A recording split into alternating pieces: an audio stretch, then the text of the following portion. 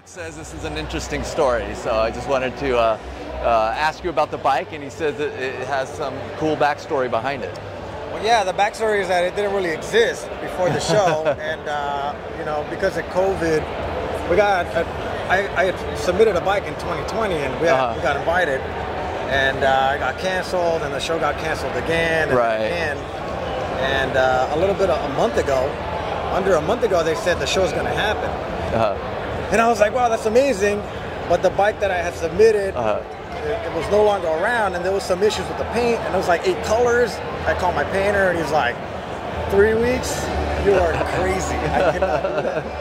So, I mean, I literally thought about it. The next day, I called, Natalie called me from the show, hey, you're going to make it. And I said, I'm sorry, I can't. Can we do it next year? She's like, yeah, that's cool, you know, come next year, that's fine, you have some time. And then I hung up, and I stared at the ceiling all night. And I woke up at 5 in the morning, I got out of bed really, I thought, if I'm gonna do this, it's gonna kill me. I got 3 weeks to build a bike. And I was like, no, I can't do that.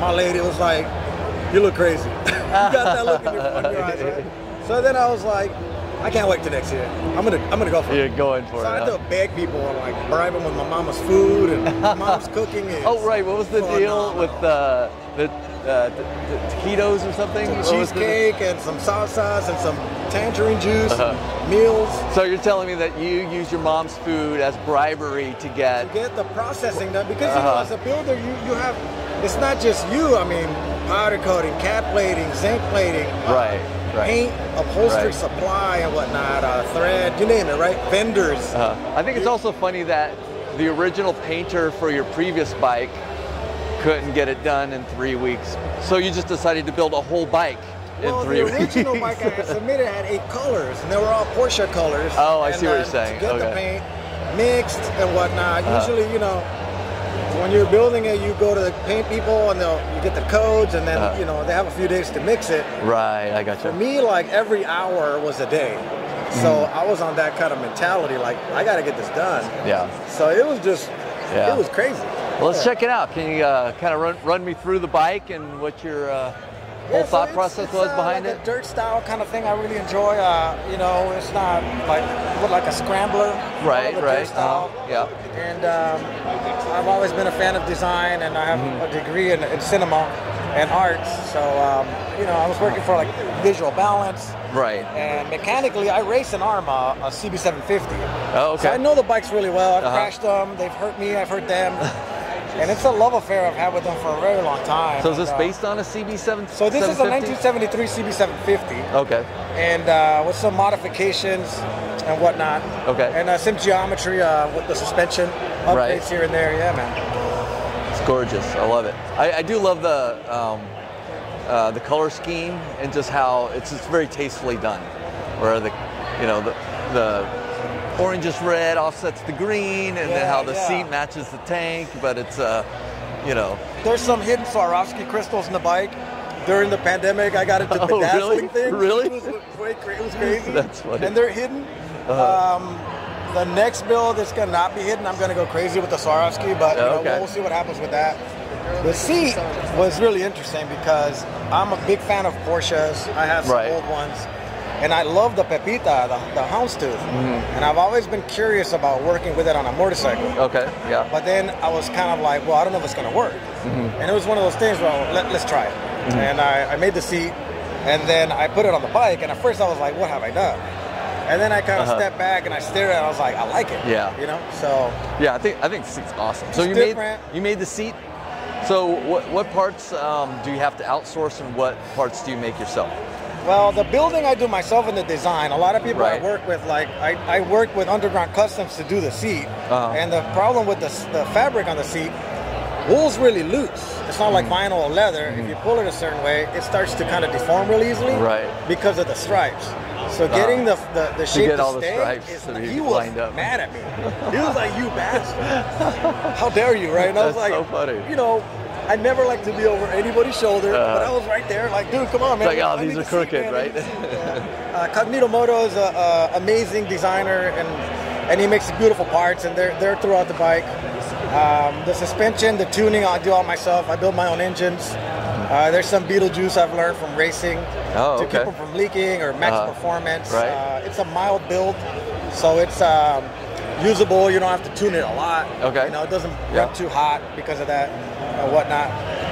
Awesome. So you said you race bikes. So how often do you ride this particular one? This bike I mean, as you can tell, it hasn't been ridden much. It has under 100 miles on the clock. Okay. Usually these bikes end up in collections and they don't get ridden. They're in offices and houses. Mm-hmm. I encourage people to ride them. They're really fun to ride. I set them up so they just cook. They feel nimble, nice power.